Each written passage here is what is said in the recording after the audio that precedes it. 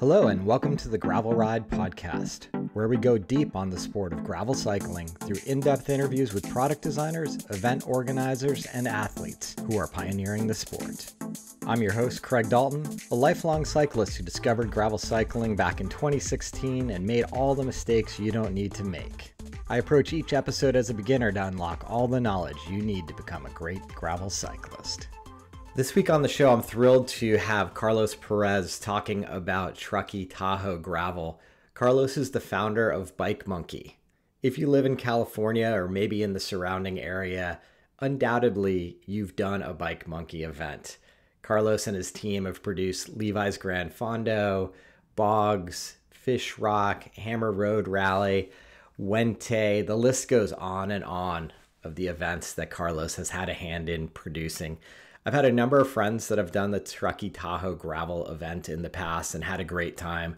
So I've finally got around to pinning Carlos down and getting him on the podcast to talk about this year's event. They've made a couple changes to the event, which I wanted to have an opportunity for him to highlight.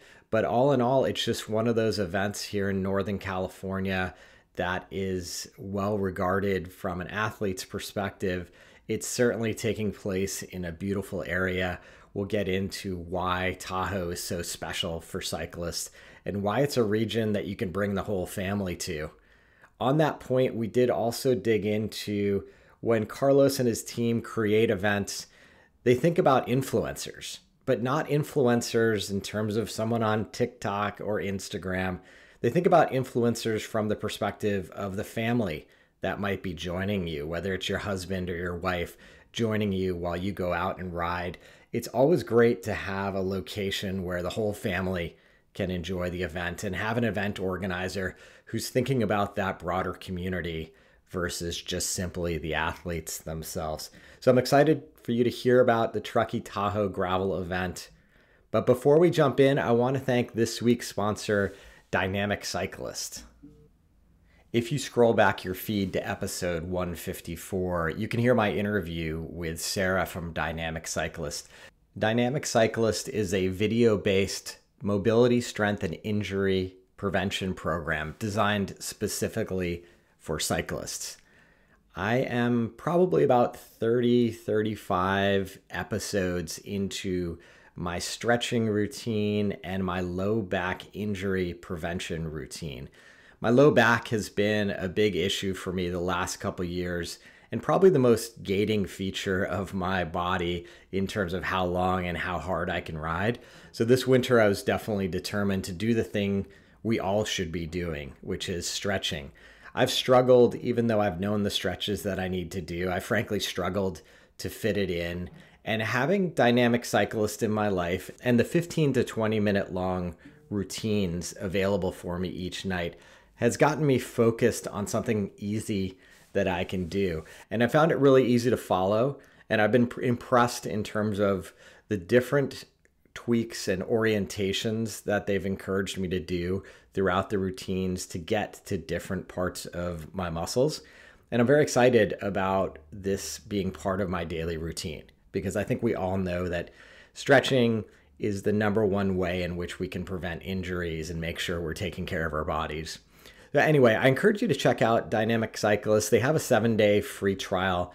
If it looks like a fit for you, use the code TheGravelRide and you're going to get 15% off the already affordable rates. To check it out, just head on over to dynamiccyclist.com. With that said, let's jump right into my interview with Carlos. Carlos, welcome to the show. Thanks, Craig. Happy to be here. Yeah, good to see you. It took us a little while to get this scheduled, but I'm stoked to finally have you and get you on to talk about the Truckee Tahoe Gravel event. Yeah, it can be a little hard to pin me down sometimes, so I'm glad that we made it work. It sounds like it's especially hard to pin you down in the spring and summer months because with Bike Monkey, you're producing events all over California and also outside of the state. Yeah. Our spring's very busy. Let's take a step back before we kind of jump into Bike Monkey and into the gravel event up in Tahoe. How did you get into cycling originally? And then let's talk about how you got into event production. Well, it can be, I'll keep it as short as I can. I was working for a medical manufacturer company as a software developer, and my boss at the time, Russell Briggs, actually was like, "Yo, dude, let's go mountain biking." And I didn't really have a mountain bike at the time, so I went and I bought a mountain bike, and he took me into Annandale State Park, and I was like 20 at the time, and I was like, "What the heck is this? This is amazing! Like, I want to do this." And that was where I got the bug for riding bikes, and did that for several years. And then ultimately one day, some friends of mine were around, trying to do some fundraising for a cause that was important to us. And I kind of raised my hand and said, "Hey, like, I'd like to actually organize a bike race." And so that's where it started. And we organized a small mountain bike race with, like one truck full of supplies for about 80 people. And that's kind of where the spirit of Bike Monkey was born. And I got the bug. And to set the stage a little bit for people, so you're based in Northern California, right?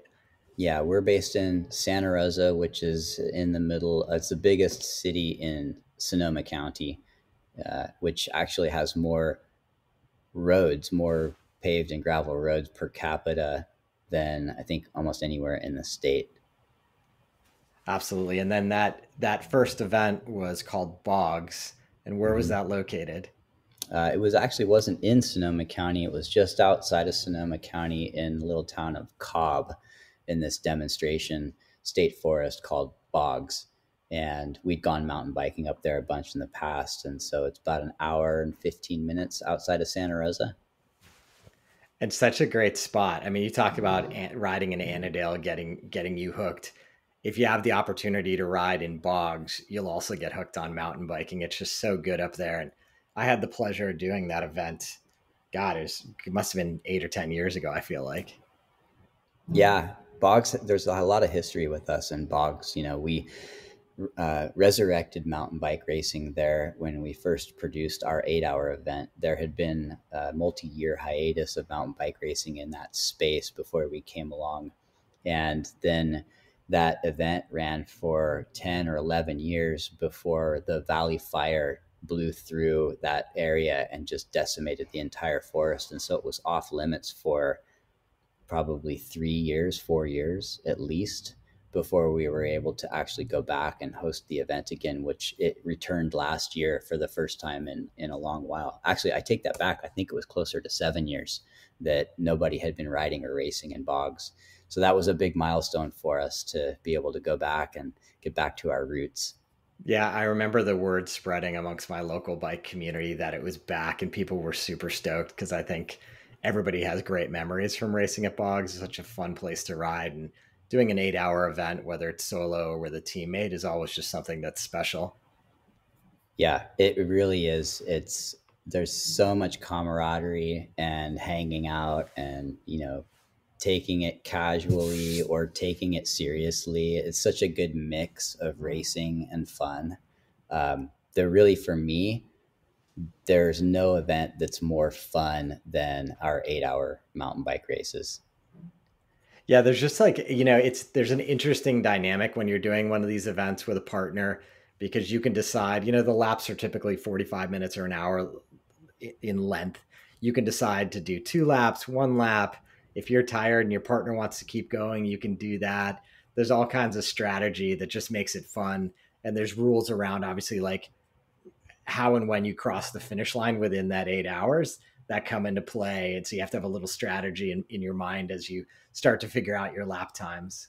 Yeah, there's tons of strategy around it. It's really cool. You see people coming through going, trying to ask us like, should they go back out for another lap? And we're trying to figure it out. And, we've got it down to a science where we're like, you do need to go because somebody's like nipping at your heels. And if you don't, and they do, it's game over. You go from first to third pretty quick.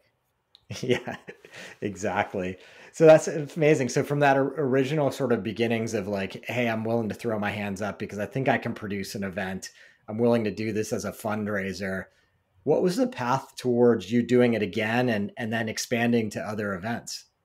Well, I after that first event, I definitely had to do some soul searching because, I had a full-time job as a software developer and it paid well.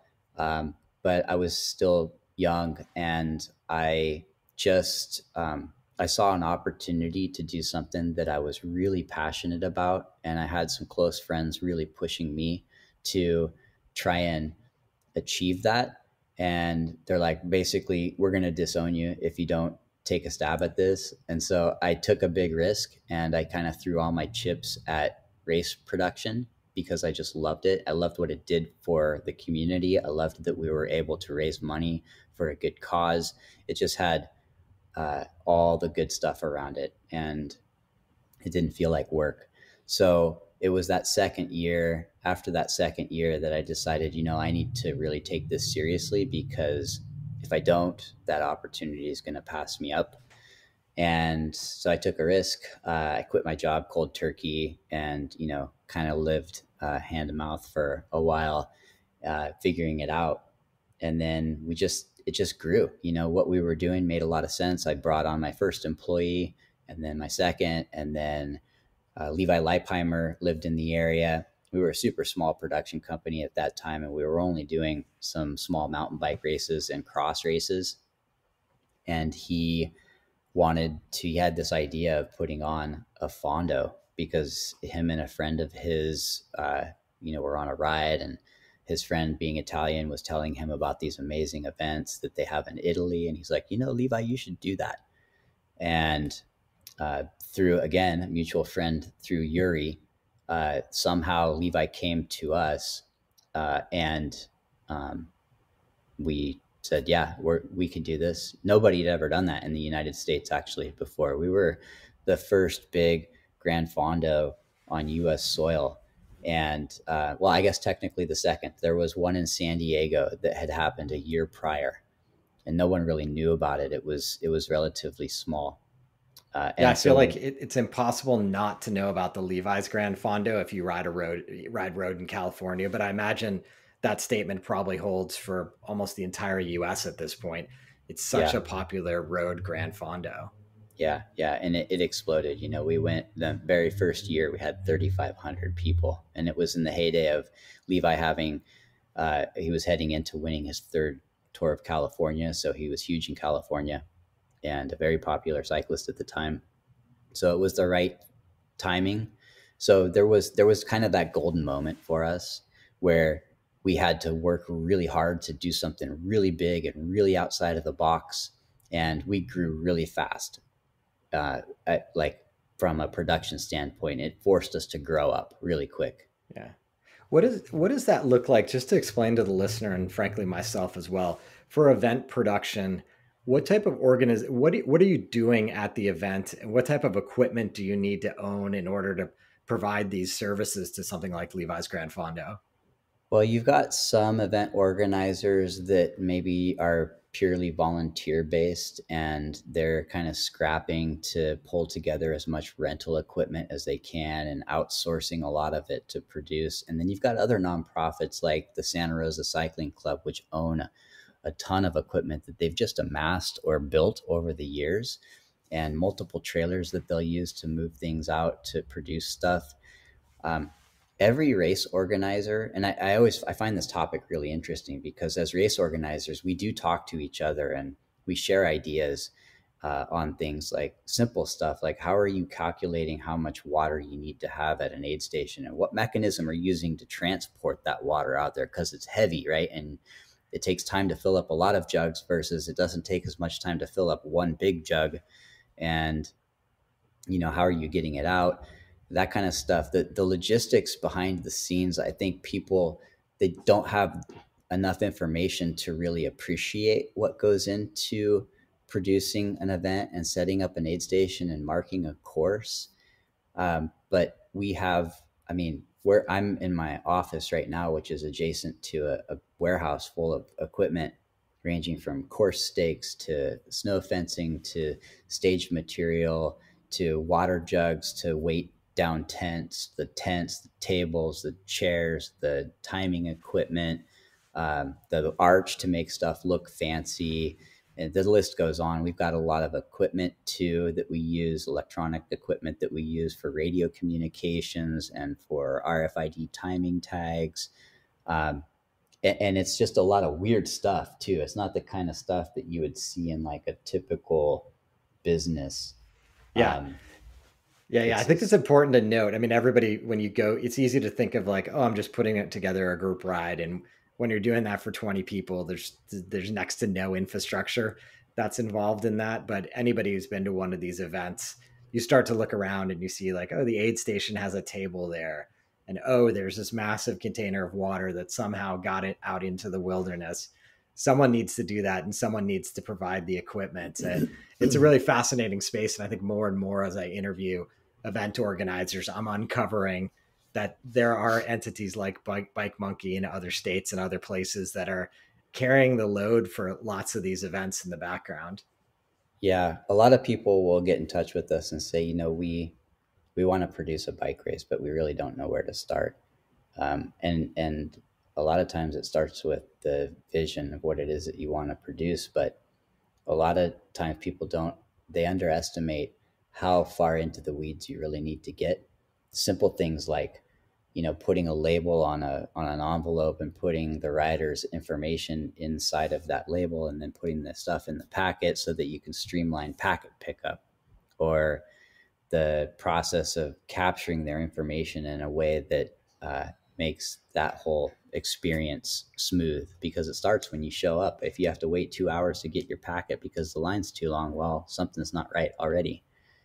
Yeah. Little Yeah. tons of little details that you really don't there's no school for this kind of stuff. I think the thing that probably is one of the most unique characteristics that all event organizers probably share is we all learn through experience and through trial and error, working events and seeing what does and doesn't work. And that's one of the crucial components. You have to be the type of person that's willing to just continuously fumble and fail and try to make corrections, and you have to stay committed to that, because if you're not, then you're just not going to make it. It's too much learning that has to happen on the job. Yeah. Yeah. It's a big lift to put on any of these events. So you were talking about how Levi's Grand Fondo kind of was a big break in terms of pushing you guys to create more infrastructure, more discipline, understand how to manage a 3,500 plus person event. When did gravel start to become part of the picture for Bike Monkey? Well, interestingly, we started doing gravel in 2012. So before it really exploded, right? And it was because of Levi's Grand Fondo. Rebecca Rush came to that event as a guest, and at the end of it, just came up to us and said, "Hey, this was amazing, and I want to do something like this in my hometown of Ketchum, Idaho, but I want you guys to help me do it, and I want to do it on gravel, on dirt roads." And we're like, "That sounds amazing. Yeah, let's do it." And so we actually started Rebecca's Private Idaho with her, and we ran it for 2 years. At the time, we weren't really a consulting company. We were in the pattern of just building our own events from scratch and putting them on.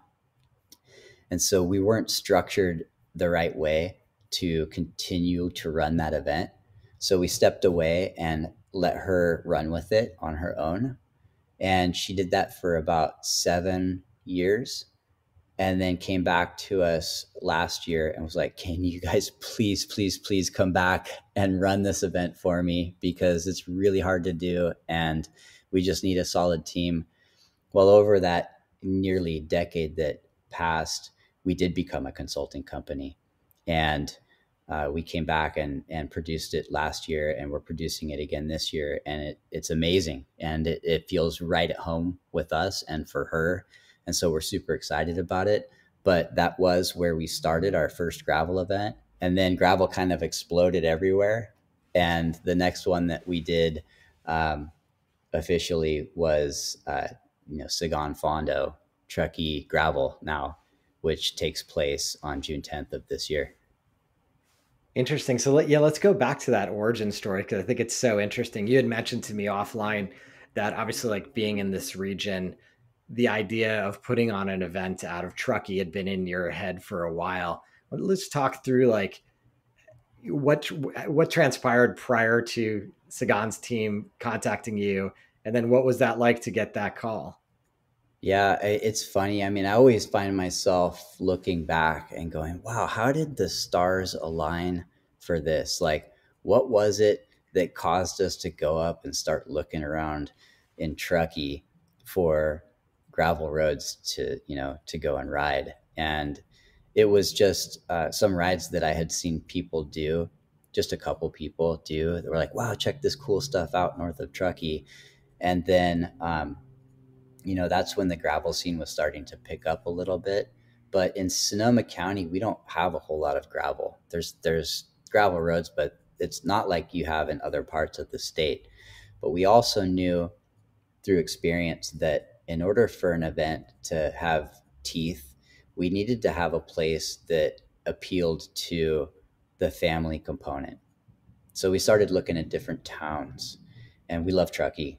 And we've been up there so much, and it's just it's got so much going for it. It's got such a cool vibe and culture. The ski scene is amazing, but the artisan craft brewing at 50/50 Brewing Company and some of the others like Alibi, and the food scene and the bakery scene and the coffee scene and like the food stuff and the outdoor stuff, it's just bumping all the time.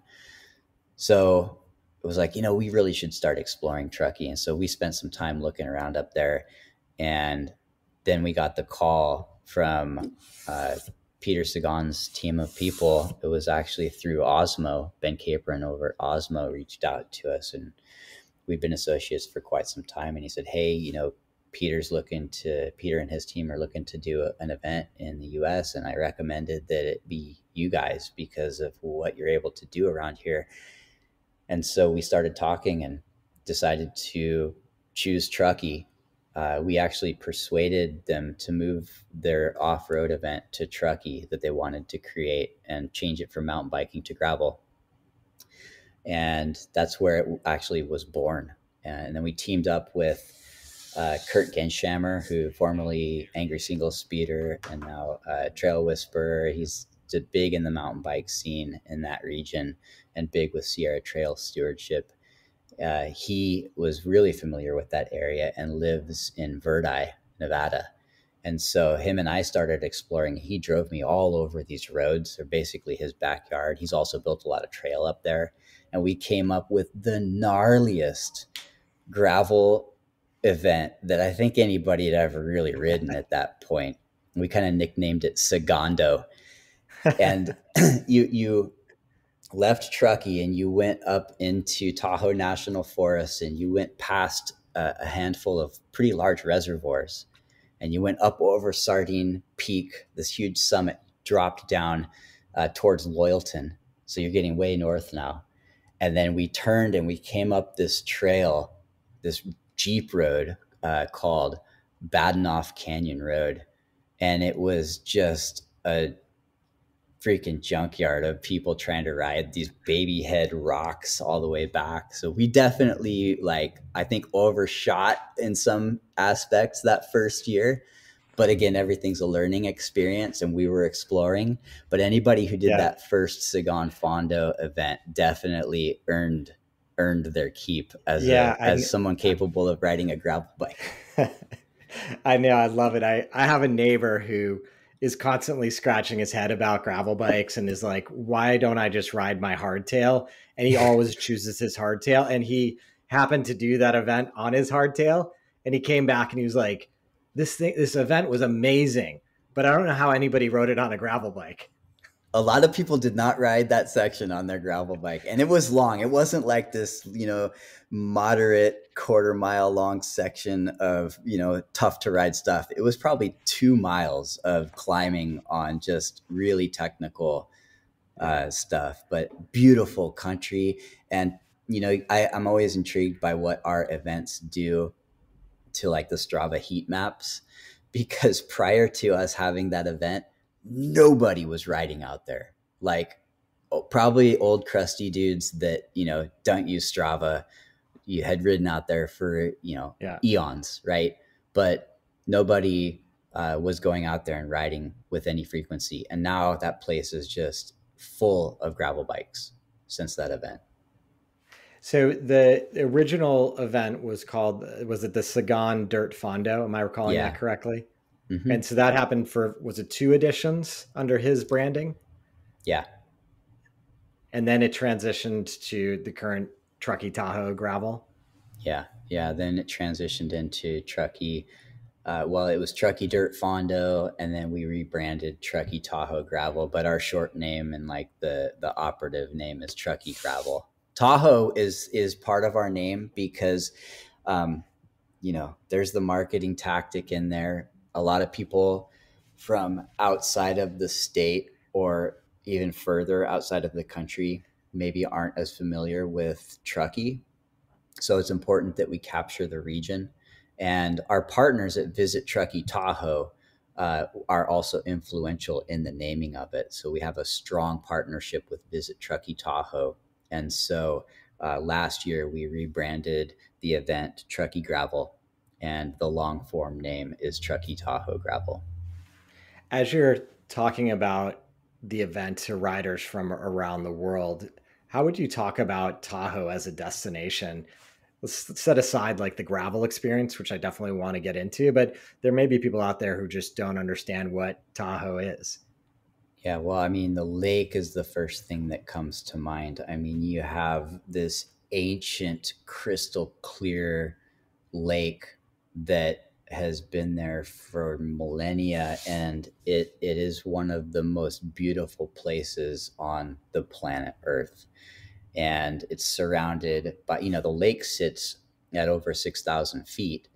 Uh, and around that basin are the Sierra Nevada mountains. And, they go up to, 11,000 feet in some areas. And you've got ski resorts in every direction.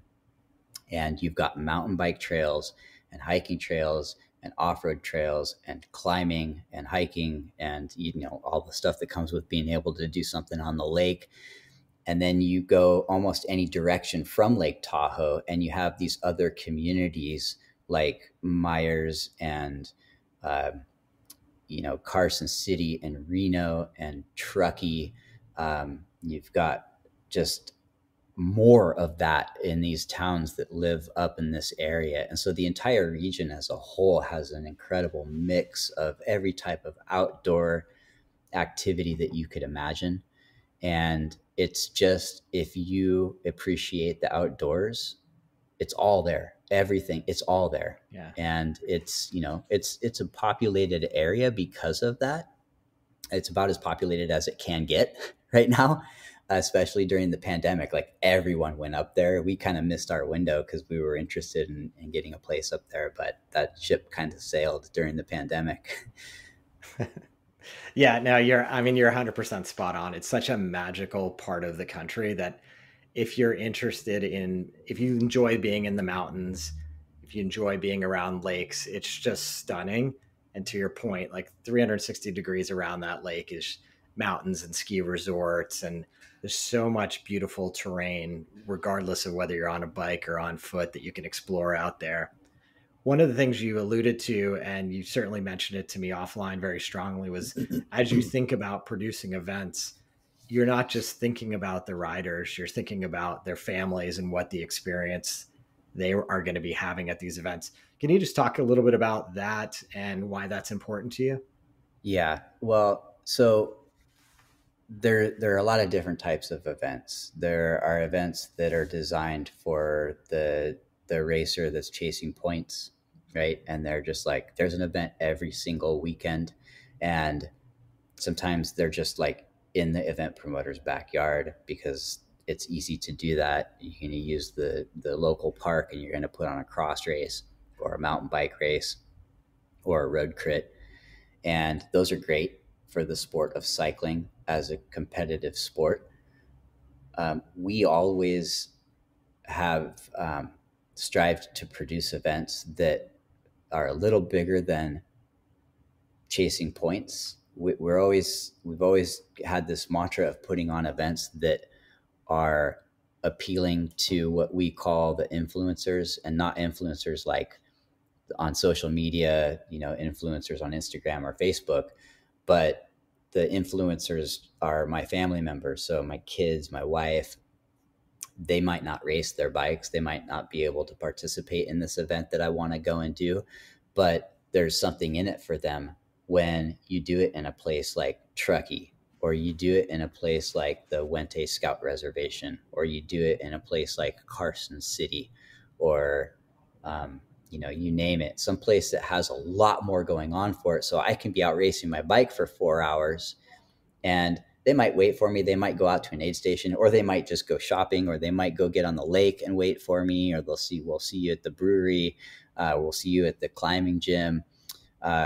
But then there's the before and after as well. So we stay there for multiple days, and most people do. It becomes a destination for the whole family, as opposed to just another race that I have to somehow finagle time away to go and do that. And I drive up, I do it, I turn around, and I go back home.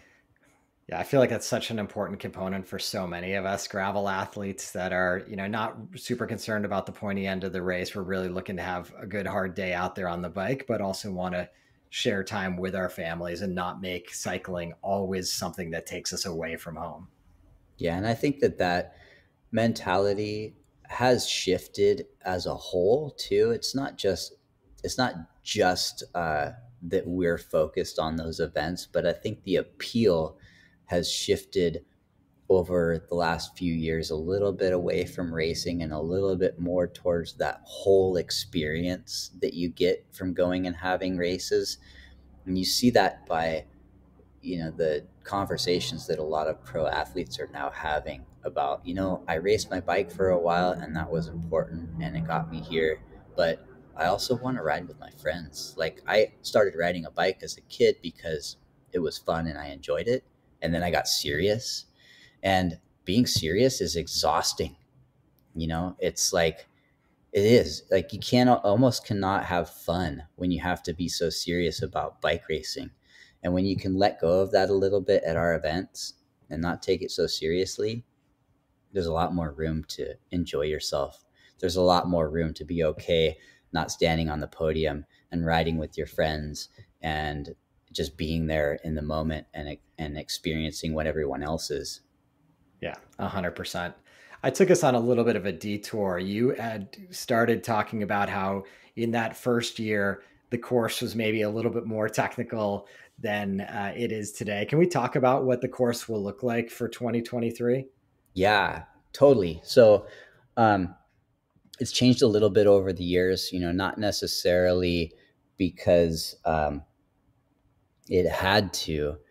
Well, I guess in some ways it did have to. There were some years where the snow was so deep that we couldn't go over Sardine Peak, right? And so the elevation ended up having to be a little bit lower that year because the snowpack was too high. Ultimately, we pushed the event from May to a later date in June. And so we're in a pretty good spot now, where unless it's like crazy snowy in March, we should be able to get over Sardine Peak. That's one of the signature high points on the courses that we design up there, that, it makes sense to go up Sardine Peak. So we do go north. When you're getting up there, Carlos, like, what kind of terrain is that climb? And is it like, one of these long sustained efforts? It is. So once you get to the base of Sardine Peak, you're at about 6,000 feet, and it tops out just over 8,000 feet. And it starts off at 4, 5, 6% grades. And then as you get near the top, you're pushing, 11% pretty consistently. So you don't have to stay seated for this stuff, but you definitely are putting out some watts to carry yourself to the top of this climb. And then as soon as you get over the top, it is just a ripping white knuckle descent all the way down, about to the same elevation in the past. This year, there's a change. We're actually extending the course. So last year, we were about 64 miles in length for that route. This year, we're going to be 75. And so or maybe it was 67. We've increased it by several miles, and we're going a lot further north towards Loyalton. And so that descent off of Sardine Peak goes from 8,000 feet all the way down to 5,300 feet over the course of probably 10 miles. So you just have this constant descent. It's such a reward to get that after finally making it to the top of Sardine Peak. And then once you get to that part just south of Loyalton, you turn and you climb a gradual, really well graded and maintained gravel road. And so your return isn't like this arduous, painful journey back. You can really get into a rhythm and warm yourself up and keep the pace going pretty good. As we're coming down off Sardine Peak, is it a fire road, and is it kind of loose? Are we sort of white knuckling scared, or it can be rutted, and so it changes a little bit every year. And what happens is we go out there right before the race, like a couple of days before the race, and we're cutting down trees that have fallen. We're cutting down branches where, maybe there's a spot where it's really bad. There's like a lot of rocks that were exposed. We actually go out there and try to fix some of that stuff up where it might be deemed unsafe. And then we mark the crap out of it. So we've got a sign guy, this guy, Cole Rasmussen, who goes out there.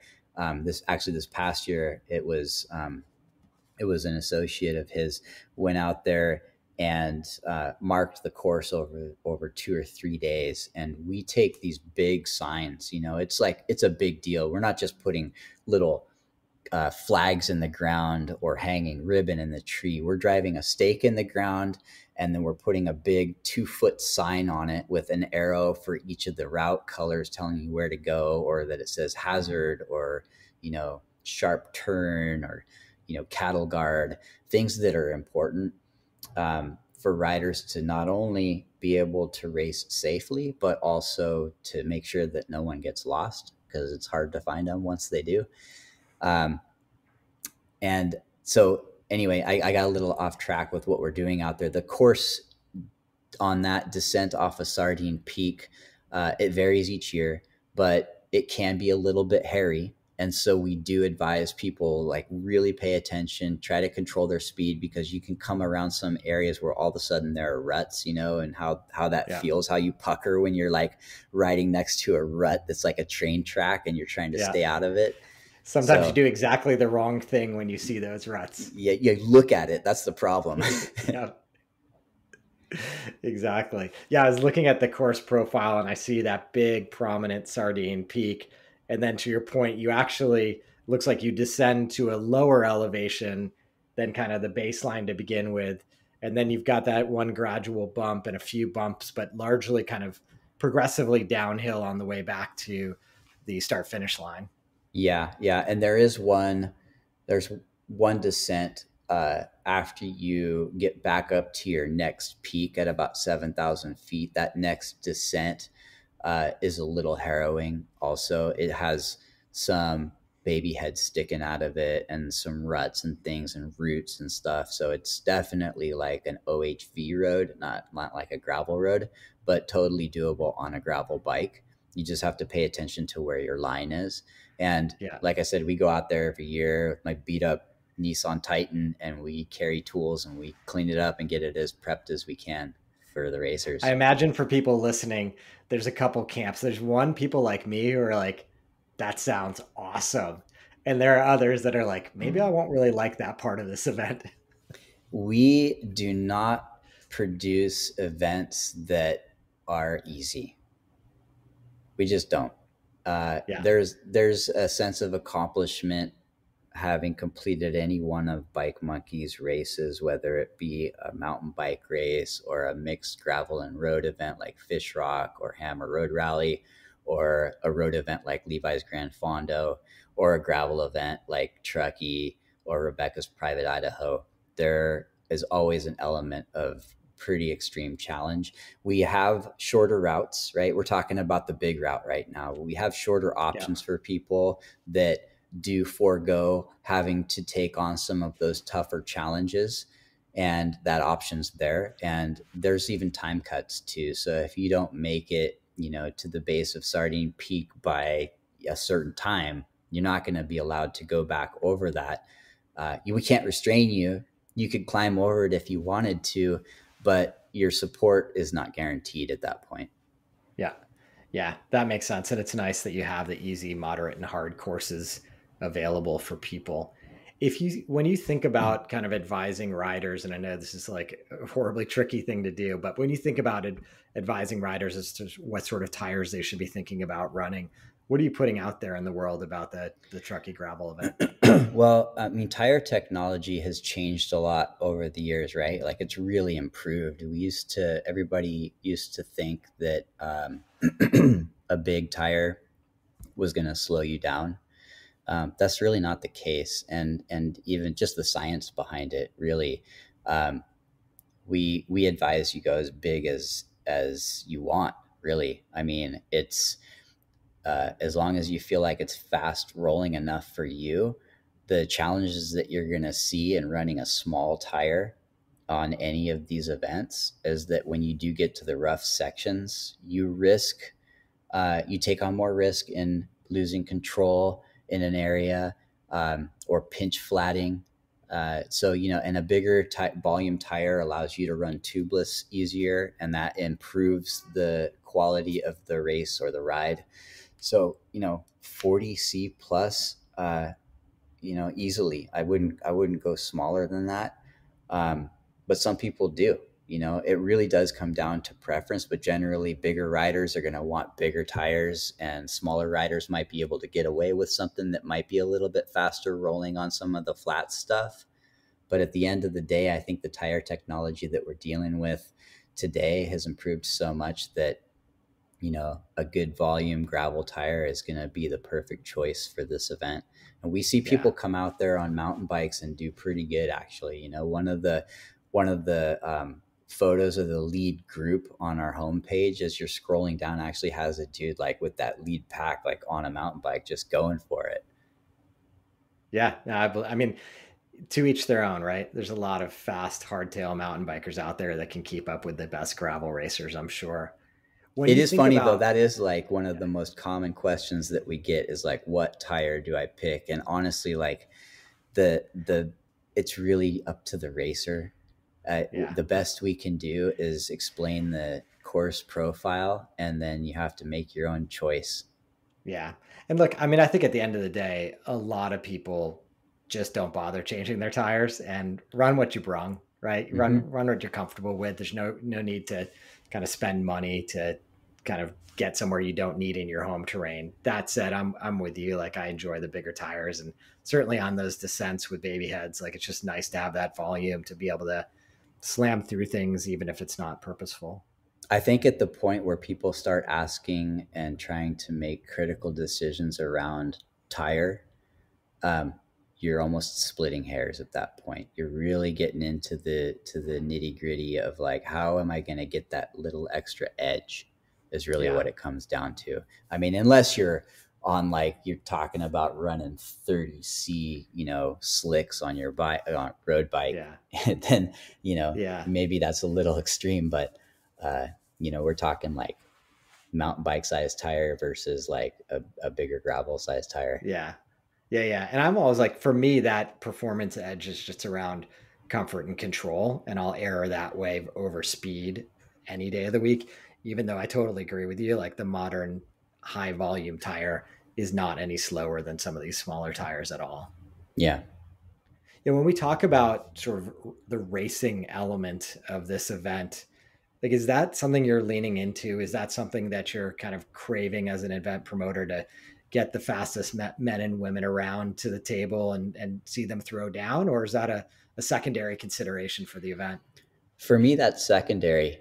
I've never been one of the camp to really invest in making sure that the professional road racer with a ton of followers is showing up at our events. I want to make the events appealing enough that they want to be there. And there is a competitive component to these events, and they often do end up standing on the podium. But I really want to cater to the families because that's just how my business is built. It's really built around family experience. And yeah, so we're not like the lifetime events where it's just hyper competitive, super like we're you don't really read about us in Velo News that often because we're not catering to that professional market. We want professionals to come to our event and because they want to be there and enjoy themselves, and many of them do. And we make sure they have a good time just like everybody else, and we try to put on a good event for them. But that's not by design for us. We really are designing events that are meant for people to come and have an amazing time with their friends, with their family, and hopefully not take it too seriously. But we do a professional scoring operation, and we give away amazing awards. I mean, behind me, and people are mostly going to see this on or listen to this on an audio podcast, but we work with graphic designers to make these posters for each of our events, and every one of them is fully custom. And this is kind of the touch that we put on giving awards away. Last year for Stetna's Pay Dirt, I actually made we hand cast silver ingots because it's in the silver state, and we gave away bars of silver that I made myself. That's the kind of stuff that people get to walk away with from our events. We don't do like cash prizes or stupid medals. Like everybody's got a drawer full of medals. It's useless, and I hate giving that stuff away, so we don't do it. We give you something that's like either a work of art, a real keepsake. Occasionally we might do like a bottle opener, but we just, people have enough junk. So we try to give people something useful for their efforts that they really feel good about, that we've put our heart into. I love it. I noted one thing that I thought was interesting. It looked like on the site that the sort of the race, quote unquote, ends at before the last aid station. Yeah. Is that sort of purposeful because it's unsafe to race the last 8 miles, or was there other intention there? There's 2 reasons for it. One, safety is important, and you're in a very remote area when you finish. So you're finishing next to Boca Reservoir, next to a dam. Part 2 is it's beautiful there, and we want people to be able to stop and maybe regroup with somebody that they were racing with before and do the high five. And they get actually like a nice return back to the Riverview Sports Park where we have our festival, and they don't have to race it. It's on a shared use bike path, and it's important that we don't have racers going the opposite direction of a mom with a stroller and her kids or a dog walker. And so there's the safety component is number 1, but number 2, we get the added benefit of people being able to do a pretty decent cool down ride after they just throttled themselves for 50, 60 miles. Yeah, I thought that was a fun concept as I was thinking about it. It is nice, to your point, to just be able to kind of reconnect with people you might have dropped or been dropped by a few miles back, and then just chill as you have a cool down, and then get to the sort of the end point and just be ready to transition into enjoying the community. Yeah. And Truckee Gravel is one of the few events that we have where there is a long sustained racing portion of the event. A lot of the events that we're producing now actually have segments that you add up over time, because it's actually really fun it's almost like how we ride with our friends in a group nowadays. Is we ride, and then it's like we go hit a segment, and then we regroup and we ride together. And we're bringing that element to a lot of our events and legitimizing it by accumulating segments. And what it means is that you race for a little while, but then you ride with your friends, and then you race for a little while and you ride with your friends. And it makes the whole experience so enjoyable, because you still race, but you don't have to race the entire time and destroy yourself. But with Truckee Dirt Fonda, we do have more of a traditional longer duration race. And I think that's important. Each event we evaluate for what the best experience is going to be. And Truckee's one of those where we want people to really go out there and work hard. Fun. And final question, Carlos, around the post-race experience there. I think you mentioned it was Riverside Park. What is it like? What should the riders expect at the end there? Riverview Sports Park is right next to the Truckee River. And so people that are, at that park can actually walk down to the river, which is super cool, and there's a path that takes you down there, and it's a really beautiful area. But the park itself is a pretty neat facility. There's lots of trees and shade and grass, and it's next to this awesome bike park that the Truckee Bike Park organization has been building over the years. Brooks McMillan has and a partner of his have been building this thing, and it's amazing. And you can take your mountain bike or your cross bike or your gravel bike and ride on the pump track or these features, and just it's a real cool skill building thing. And they have events there. There's a little pump track for kids, so it really is like a cycling mecca, mountain bikers mecca. It's a really neat place to finish the race at. And we're actually partnering up with them this year, and we're going to do some really cool stuff, activations with that bike park that's part of Riverview Sports Park. Fun. And then are there food and beverages available at the end there? Oh yeah, absolutely. We always have a beer partner that, both NA and traditional beer. So we've been working with Best Day Brewing Company and Truckee. We've worked with 50/50 Brewing Company, and they're right there, obviously. That changes up every year, so we might have another partner this year. And then we bring in some really cool food trucks to make sure everybody's fed well afterwards. I think we had 3 different options for folks last year. We usually have some music going, and it's just a really cool atmosphere to hang out and kind of recap the day. That's awesome. Carlos, thanks so much for giving us this overview of everything that Bike Monkey is about. I know we only touched on probably like a quarter of the events you have your hand in, so I definitely encourage people to go check out the Bike Monkey site. I'll link to it in the show notes.